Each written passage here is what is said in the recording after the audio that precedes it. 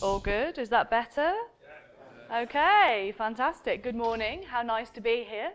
This is my first trip to Poland, and it's been a really good experience. I was warned that you would all be friendly and that the country was beautiful, and in fact, it's completely lived up to my expectations.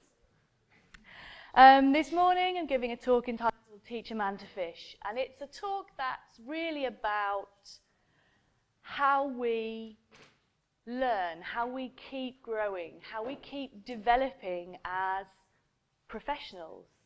You know, when you leave university, you have a great qualification, and in 2 years' time, none of that information is any use. Because technology moves on so quickly, there's always something new to do. So in this talk, I'm going to talk a bit about how we can learn as individuals, and particularly in the context of the teams that we work with. For anyone who didn't meet me in the bar last night, which I'm not sure there's anyone I didn't meet, lots of people said hello. I'm Lorna. I'm a PHP consultant. I'm independent. So I do lots and lots of different things. I'm based in the north of England. And I do a variety of sort of development training, a book which I might mention later, and a few other bits and pieces. So, Teach a Man to Fish, bit of a funny title for a talk. It's actually from a Chinese proverb. Give a man a fish, you feed him for a day. Teach a man to fish, you feed him for a lifetime.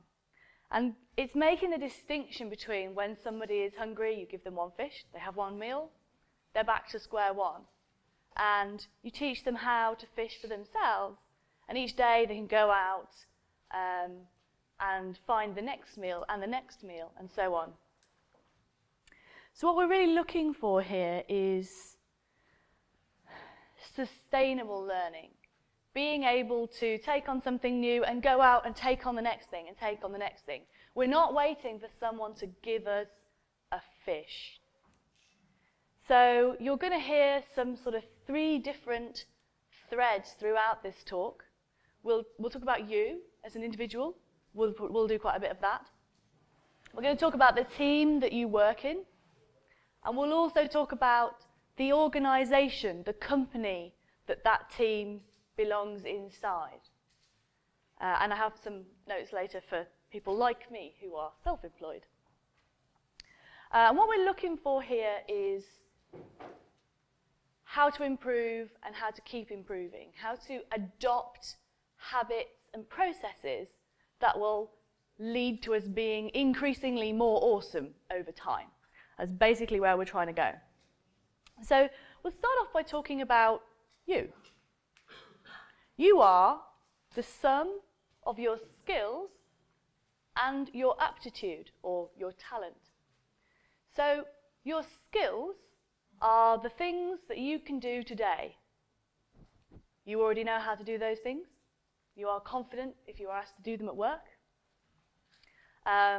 Your aptitude are the things you could easily do if you had the time to study or somebody showed you how to do it, right? We're all capable of doing much more than we've already done because we haven't learned all of those things yet. There are some things you will never do. For me, that's mostly around HTML, CSS, anything visual. My websites look great to me. Other people dislike 4 shades of purple. But it's something that I don't have a talent for. And realistically, I will never be an expert in those areas. So that's where I really don't have the aptitude. No matter how hard I study, everything just looks great. So before we sort of start to improve your skills, we first of all need to understand where we are when we start. Now, this is like profiling an application. This is your benchmark. You can't say how much faster you made the application if you didn't benchmark how fast it was to start with, right? You need to know what the improvement is. When we work with skill sets, this is exactly the same thing. Where are we starting from? Where are we today? How do you measure that? And then where do we want to go? If we measure all the different skills for each person in each area in a team, what should that picture look like? Understanding what the requirements are. What kind of projects does your team do? What technologies do you need? Which ones does everybody need to be able to do? Which ones do you only do occasionally? Right? You have to understand and define what your desired team skills looks like, and then measure what you have. Now, traditionally, we measure, I'm not sure what your local customs are, but certainly where I work in the UK, we measure skills by usually a regular appraisal with your manager, and you sit down in a room with that person, and he or she tells you how well you're doing. And that's it. That is truth. You have no way of coming back on that if you don't get on with the person, or they are not technical and do not understand your job and the challenges that you face. It's probably bad news. So to measure skills within a team, you can take that approach. You can ask your senior developer or your manager to sort of say how good everybody is on each of the skills you're interested in. I don't really like this approach because I think that as developers, we are much better at evaluating the developers that we work with than our managers are. With apology to any managers in the room, they're just not that good at it. They're not doing this for a living. They don't understand the skills the way that we do. So I'm going to tell you about a technique that I use for doing this. It's called 360-degree feedback. So the idea is that instead of sitting down with your immediate manager, instead you are evaluated by people all around you in the organisation.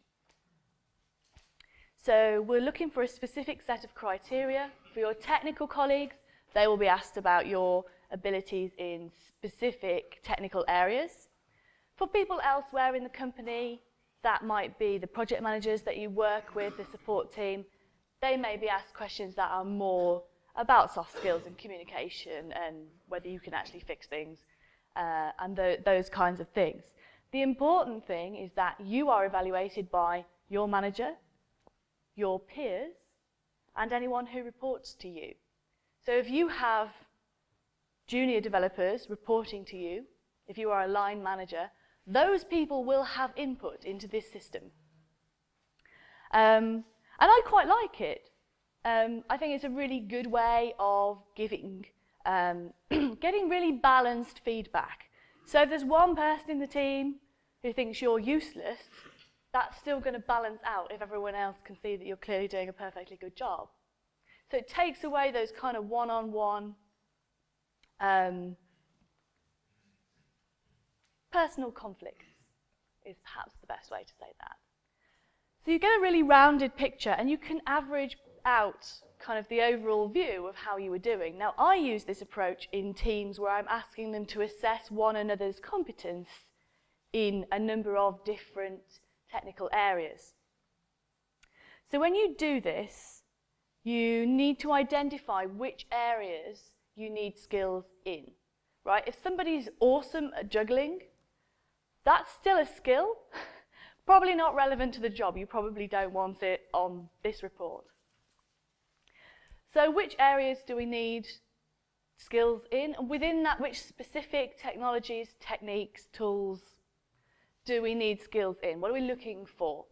Then you assess everybody on that, and you put it together onto a chart. So you can very easily see exactly where all those skills are. So here's one I made earlier. This is a pretend chart. These are imaginary people. You might guess A, B, C, D, E down the side. Those are not real people. But this is an example of how your chart would look like. The areas where people are very well qualified are bright.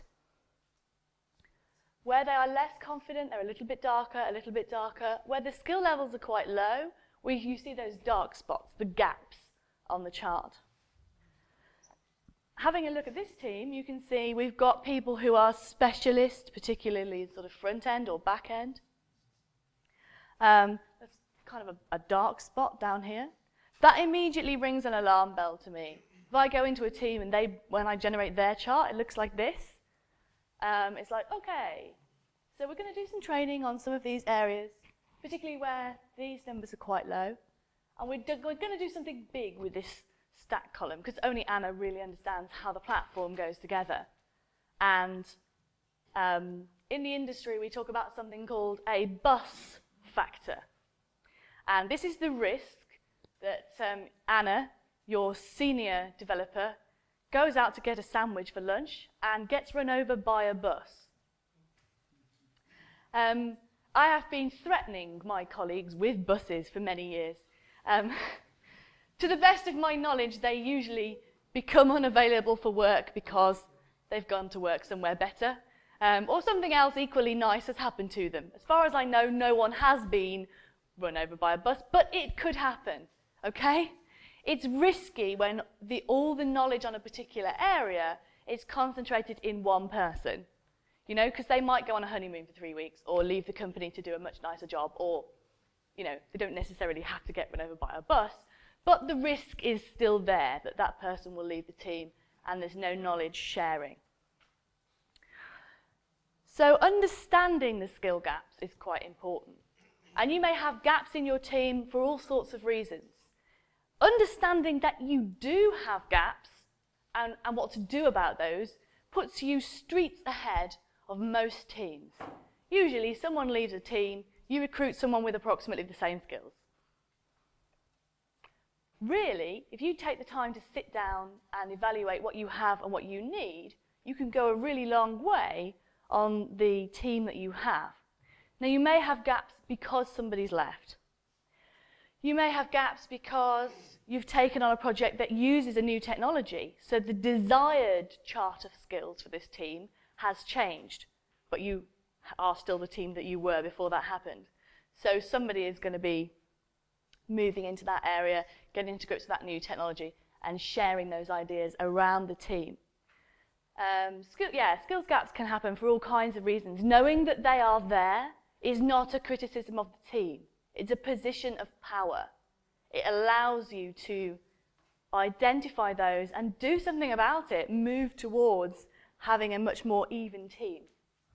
Now, there's a few ways you can fill the gaps. The most obvious, perhaps the quickest way to do it, is to recruit. And so if you have done this analysis of your team, what's the desired skill set? What have we got at the moment? We need to recruit. You will have a great idea of exactly which skill sets will be a nice fit for what you have already. Without this, you may not realize that, although you think you're employing a front-end specialist, if they also know a bit about Zen Framework, which is what your application is built on, that's going to help you a lot because you don't have a lot of skills in that area. If they already know how to use the deployment tool that you're hoping to implement, that's also a plus, and you may not pick that up without doing the skills analysis. The problem with recruiting is it can be quite expensive. So I don't know how the systems work here in Poland, but certainly where I come from, recruiters will take quite a lot of money to find you someone that you can employ. Lots of people nodding. Okay, yeah, you have the same thing. And the cost of recruiting is not insignificant. I gave this talk for the first time at my home conference in Manchester in the north of England, and it's traditionally a place where there isn't a lot of spare money. And I think that's true in Poland as well. We don't necessarily want to throw money at recruiters to find us somebody. We may not be able to afford it. Small businesses, they don't have big margins. There have to be other ways to do this. If you do need to recruit, one of my favourite tactics is to offer a finder's fee, a recruitment bonus. So instead of paying the recruiter for having found a candidate, you can give quite a lot of money in in employee terms, to an employee that finds you somebody, that gives you a CV from their friend, someone they know at the user group, or something like that. As for the company, it costs much less than paying a recruiter, and for the employee, that's quite a good deal. I have a friend who paid for his, paid for a really big holiday by recruiting people off IRC into the company I was working at the time. But it's still cheaper for the company than paying the recruitment fees. And it's probably someone you know, and you probably want to work with them, and they will probably fit in with the team. They will still go through the same interview process as everybody else, but you don't have to pay the recruiters. So if you're recruiting and you don't have a finder's fee, have a chat with your business people, because I think it's a really good way to bring people in without paying those amounts of money. The most important word on this slide is risk. When you make those decisions, when you employ someone new, it's risky. And you can see here, risk is a multiplier. Something which is risky, if it goes wrong, will make the costs a lot bigger, right? If you make risky decisions, not just employment decisions, purchasing decisions, all of those things, the potential comeback is the cost can be very, very high. Now, we usually try to reduce or mitigate risk by, you can usually spend more money or more time and reduce the unknowns, reduce the risk. In the example of recruiting, we might spend more time interviewing. We might give a phone interview and a technical test and an in-person meeting. I know companies doing personality testing to make sure they're not employing psychopaths.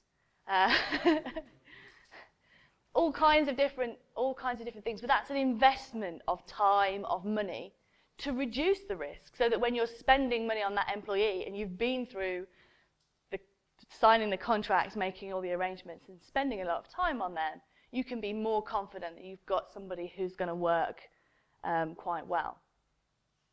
Incidentally, risk is a really important concept in business. Business people don't understand very many ideas. They do understand this one. In projects as well, when you're estimating, there's an idea of risk. If you're building a website about somebody selling some products, you may have done this several times before, but if they want it to, send rockets to the moon, that's probably new technology for you, right, for a website. So you need to spend some time working out, can we do that? Do we need to invest some time to reduce how risky that is? If you've ever had to integrate against a third-party API, which may not be documented, or indeed may not be built, that's quite risky, right? Because you might know how long it ought to take, but how long it's really going to take you to get to the point where you're able to talk to their system coherently, it can be a really long time. And in projects, we do something called a spike, where we spend time investigating that and try to reduce the risks. But that idea of risk is, well, it should take 3 days, and for a task that you're confident about, it will take 3 days. And if you're integrating with somebody's third-party API, 3 months? How risky is it? Do you know the company? And so on. So that's a really important concept.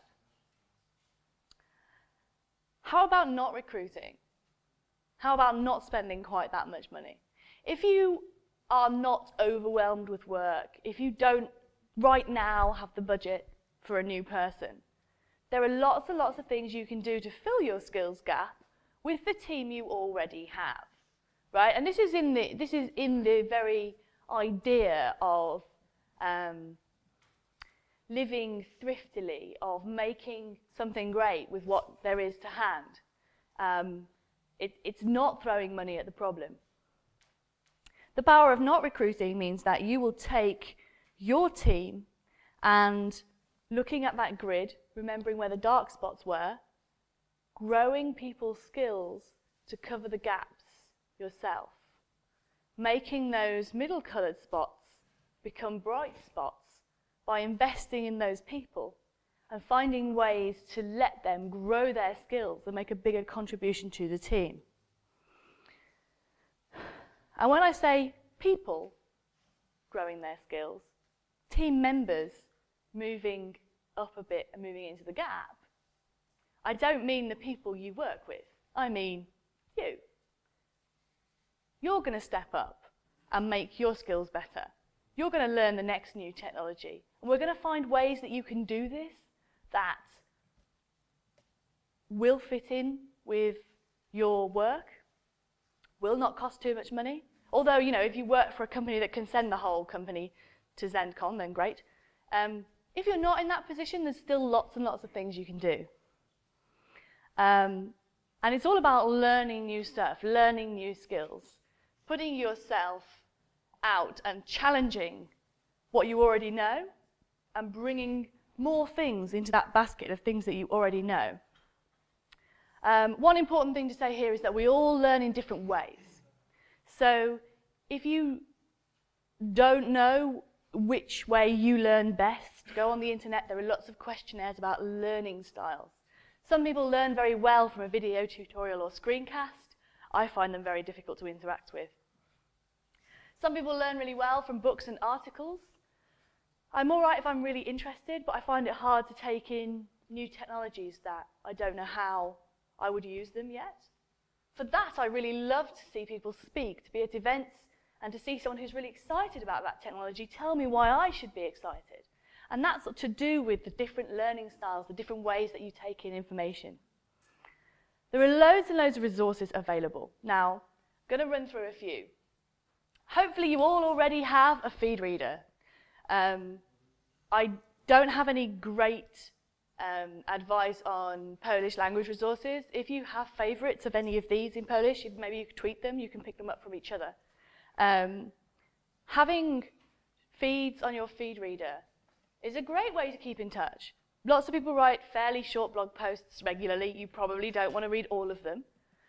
But having a site like phpdeveloper.org, Planet PHP, on your feed reader means you'll see quite a lot of new ideas, of great tutorials coming past. And if you're interested, you can dip in and read one.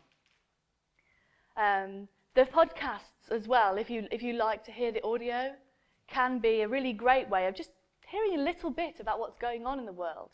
And there's a few regular podcast series. I enjoy them. I listen to them in the car or when I'm in the gym. And I just find it's a nice background way of catching up with technical news and hearing basically interviews with people talking about something they're excited in. I quite enjoy podcasts for that. So those were the free options. There's a lot of subscription services as well. Now, I don't know what you have, again, in Poland, but I really enjoy the PHP Architect magazine, which is relatively inexpensive, comes in digital copy. You can get a PDF, you can get it for Kindle if you have an e-reader. And that's regular articles by a variety of different community people, and it tends to be very approachable, very practical. Code that you can use, rather than people telling you how great they are. You know, it's real, it's hands-on. And so I enjoy that, and there's lots of things like it. There's Carsonified have a Treehouse membership, which has lots of screencasts and videos. And if you pay for membership, you have access to all their content. And so you can keep learning and so on. I'm seeing increasing numbers of virtual training courses popping up that you can just pay. They're inexpensive, $30, something like that. So you can just sort of consume those when you're ready to learn that thing, if it suits your learning style. Books are an obvious one. They're relatively inexpensive. They go on the bookshelf in the office, and you can all take a turn reading them, and so on. There's still the dead wood format. I still find it valuable. I have a whole shelf of textbooks, and it's not unusual for me to be pulling one off the shelf. This week it was the Zen Framework in Action book. I was doing some development for somebody, and I do use Zen Framework, but not obviously the right bits. I was quite confused. I have the book, and it was easy to look stuff up, which was great. While I'm on the topic of books, something quite special happened when I arrived here on Friday. I was sat about there, listening to one of the talks, and I suddenly realised on my Twitter stream, my name's getting mentioned, and you know Twitter shortens the links. So really, what have I done? And I clicked through, and I've been working on a book recently, and they had released the digital version. I know what the cover looks like, and it all got released just a couple of days ago. If you saw me bouncing about on Friday, that's what that was. I was very, very excited. So if you're looking for a good textbook, I'd like to recommend a really excellent one here. I can't take all the credit myself. I've got some co-authors. You've probably heard of David Shafiq and Matt Turner. They're both very well known in the community. But yes, this has OOP, APIs, databases, performance, security, design patterns, and probably some other stuff in it. So well worth a read if any of those are interesting. Books, yes, some other things. Training, formal training courses. I do quite a lot of training, and I do lots of different formats. So there's a Zen training partner in my local city. It's like 2 miles from my house, and they are the only Zen classroom training company in the UK, which is brilliant. So I teach for them quite often, and I enjoy that. What I enjoy even more is teaching my own courses. So I really like, especially if I've gone to a team and I've met them and I've done the skills analysis, then I'm preparing training for them. That's really special. You're really able to give something. And I think training's relatively inexpensive. If you have developers in-house, you need about 4 or 5 to make it really financially worth it. If you only have a few developers, or if they don't all need the same training course, you need to look for a public course, and that'll be more, make more financial sense.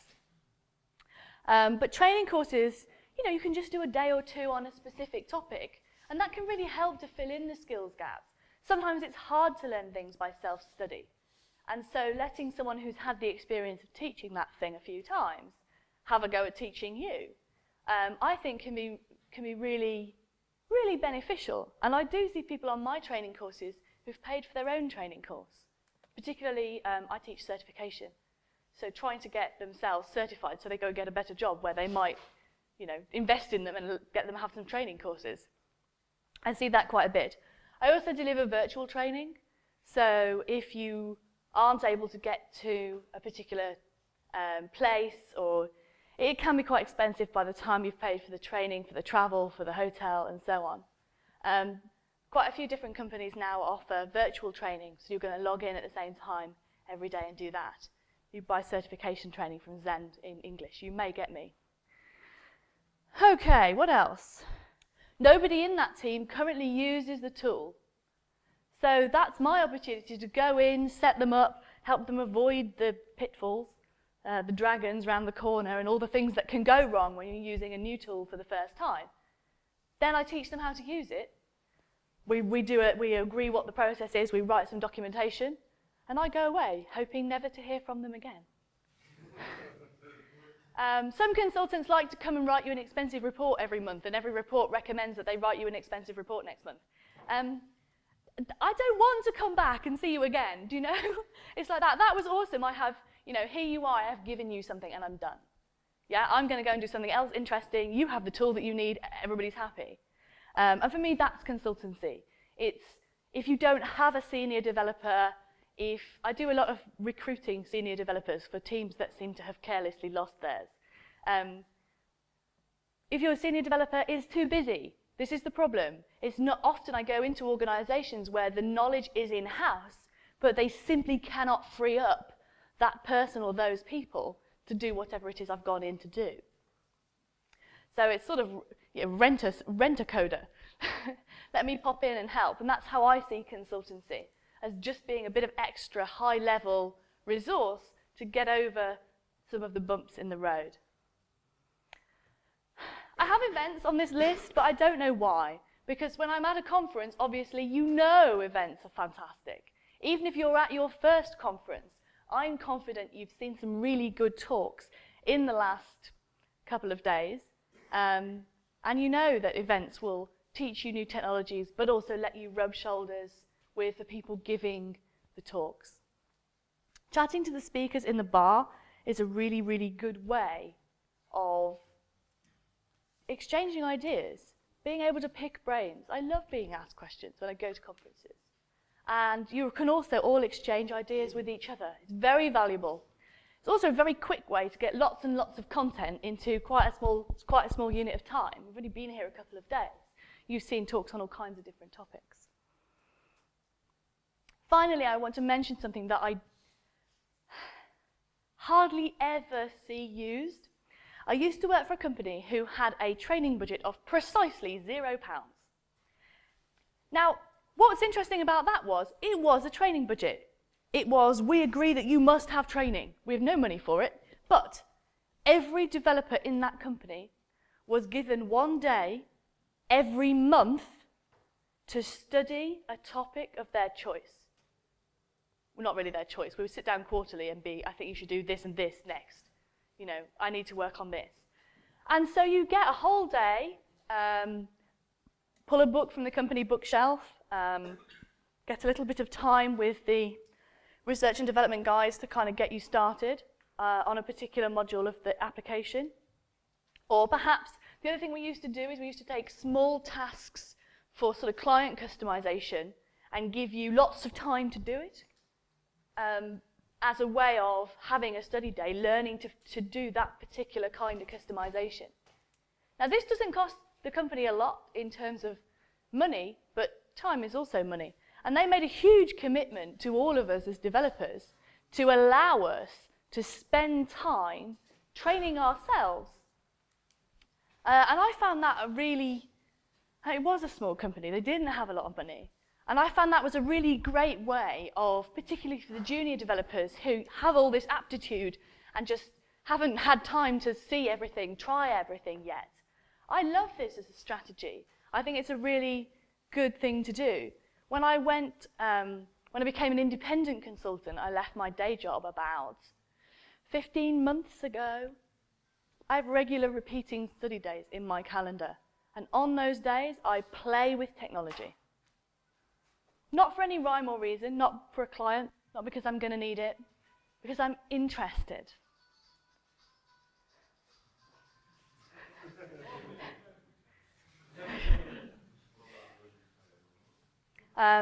One of the things I was interested in was working with the Google Analytics stuff. I'm big into Google's APIs. I do a lot of work with APIs, data sets, and so on.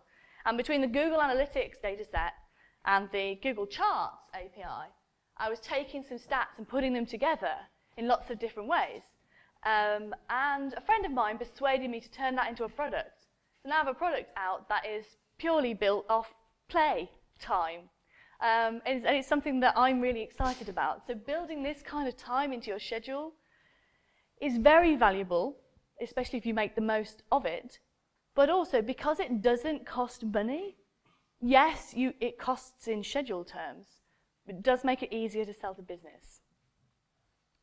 Whether your training budget is £0, or whether it's measured in time, whether it's tiny, one person can attend one conference per year, and a different person goes every year. It's really important that your organization has some kind of recognition that we all need training. Technology moves on. We need to adapt to keep up, and they need to support that. When you need to make those requests, again, we're talking to business people. They don't understand very many different ideas. They don't understand long words. As developers, we know why we need to be more awesome at what we do. We know why we need to keep meeting people, exchanging ideas, evolving. Business people don't understand why you can't be at your desk earning more money for them. And so the way that you approach that is quite important. The most important thing is only ask for things that you can do really well with, right?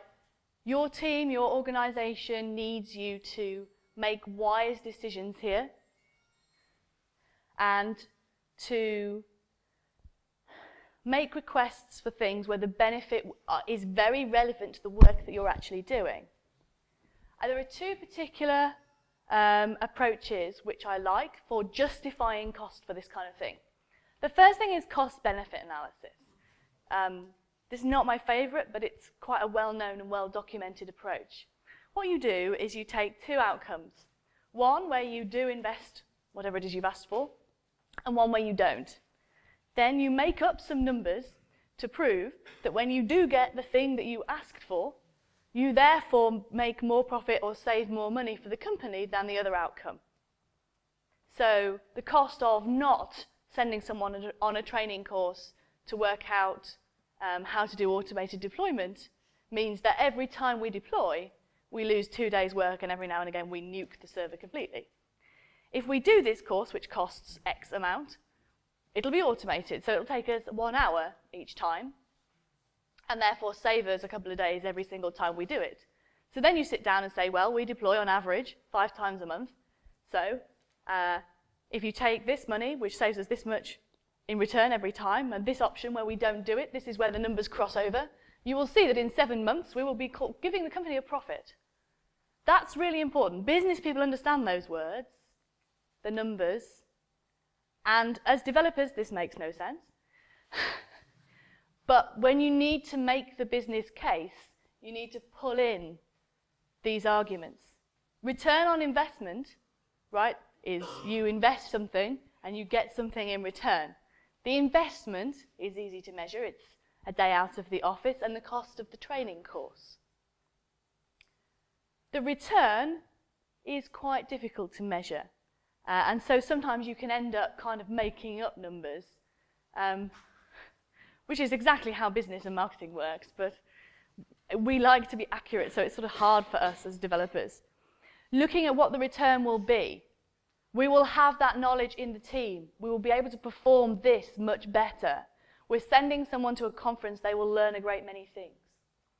And so the return for that person who attends that training course, takes that study day, attends that conference, is significant, and you have to find a way to put that across. Sharing is the bonus multiplier.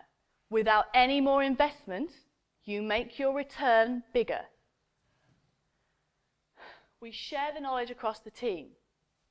So one person goes and does the thing, gets the benefit. And then we share it across the whole team. It's not, oh, that person's been on the training course, ask them. You're all going to share it. You're all going to talk about it.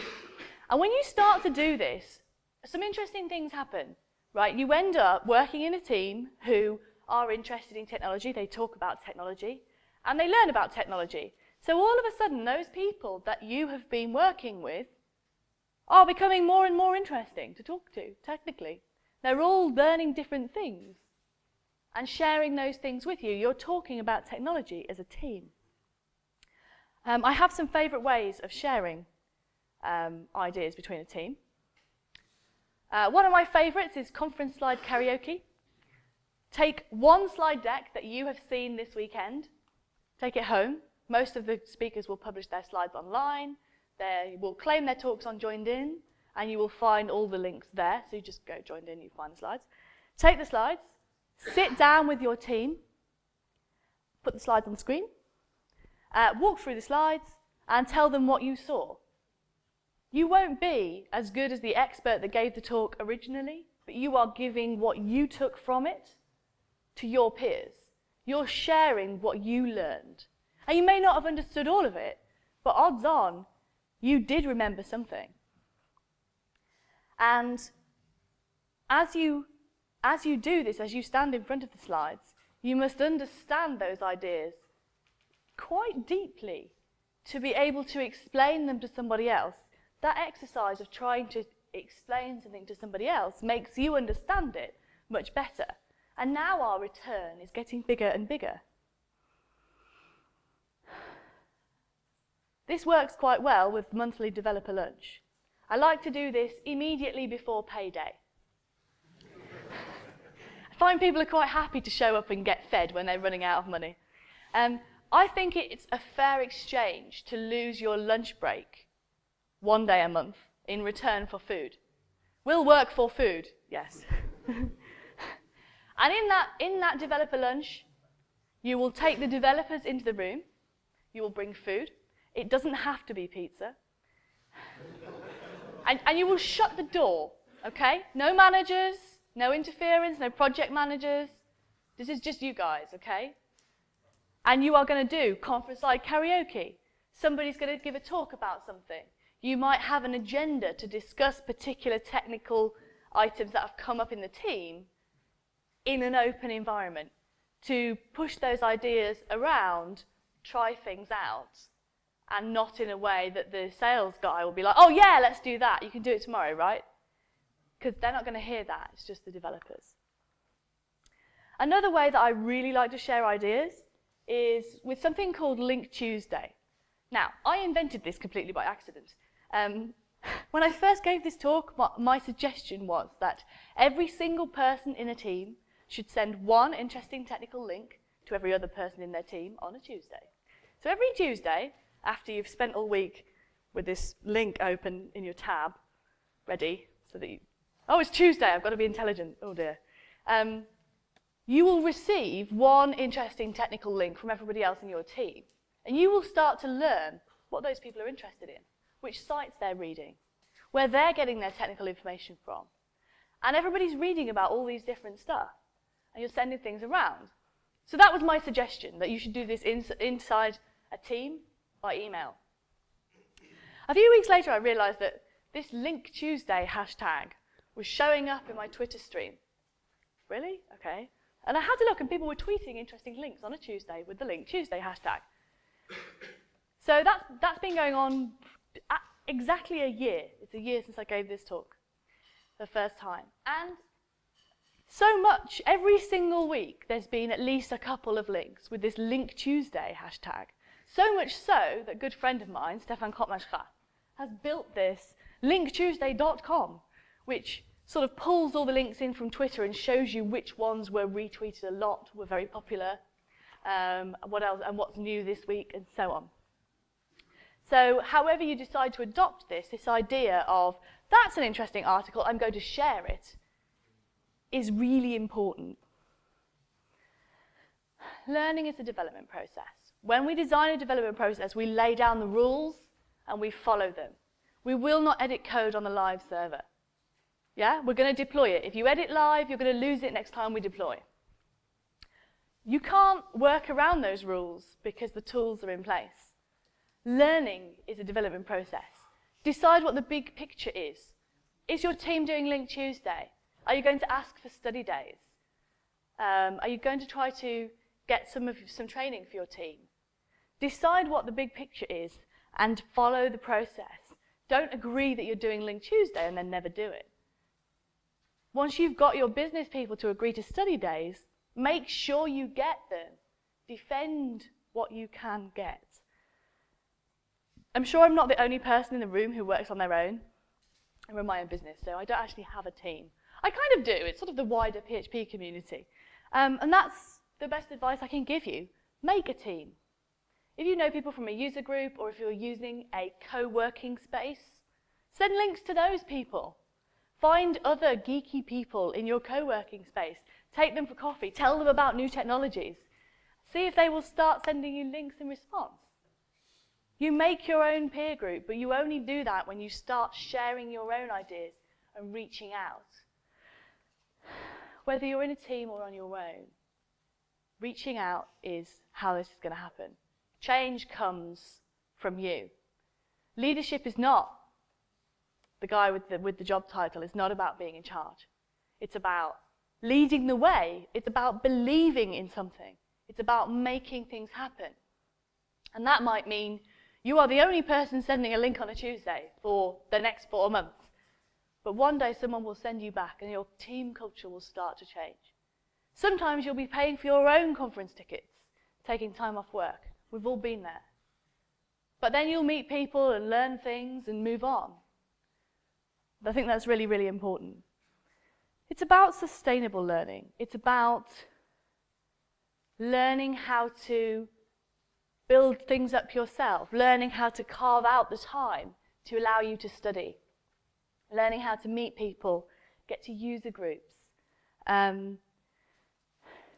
Normally I give technical talks, and so then I'm giving you a fish, right? Here, this is how you do this thing. So teaching you to fish, how to go out and find the talks, to find videos of talks for conferences you weren't able to attend. Reading the articles that are out there, clicking the links that come up in your Twitter feed or on your RSS reader. That's really, really important.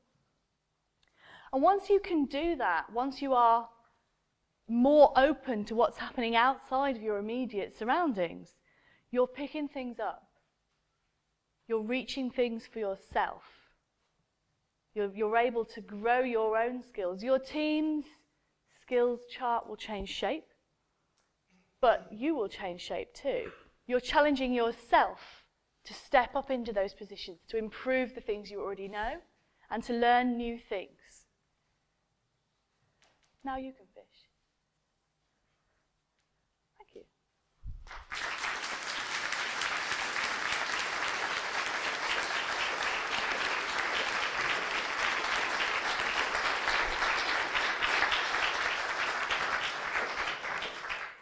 Does anyone have any questions? Yes. Hi. Oh, yeah. I have a question about that table with ratings. Yes. That ratings are absolute or relative? So let's say Zen Framework 5 is 5 for the best people in the company, or comparing to Matthew, where you're finding? That's a good question. So the way that I usually do it is I have a set of criteria. If I'm asking the questions, I've seen lots of teams, so it'll usually be corrected for how good I think they are in relation to other people that I meet.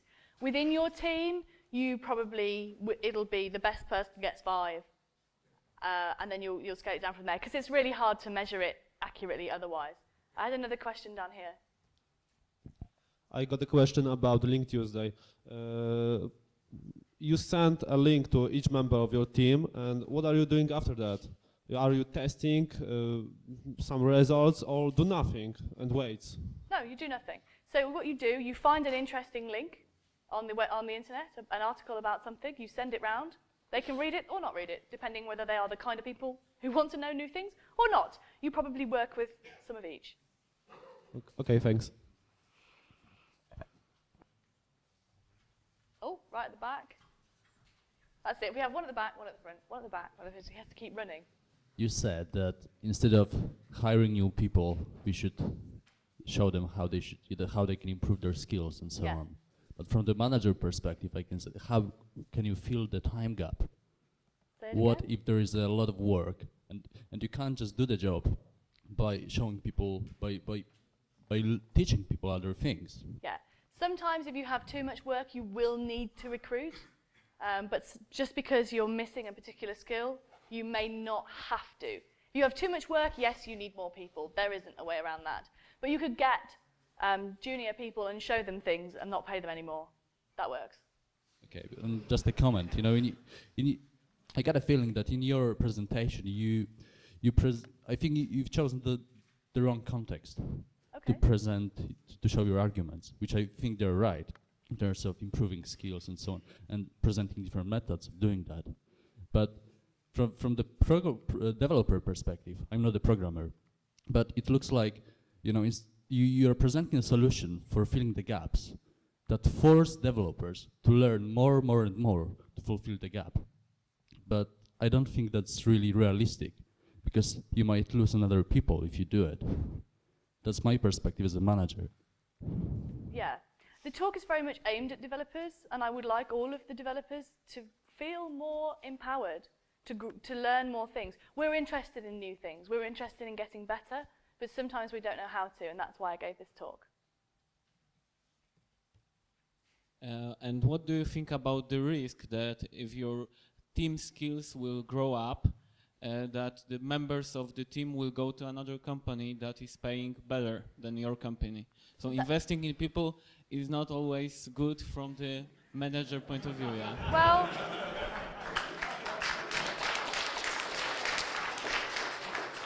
so the thing is, you have a choice between two risks. One is that you build a fantastic team, they're really good, and they get jobs elsewhere.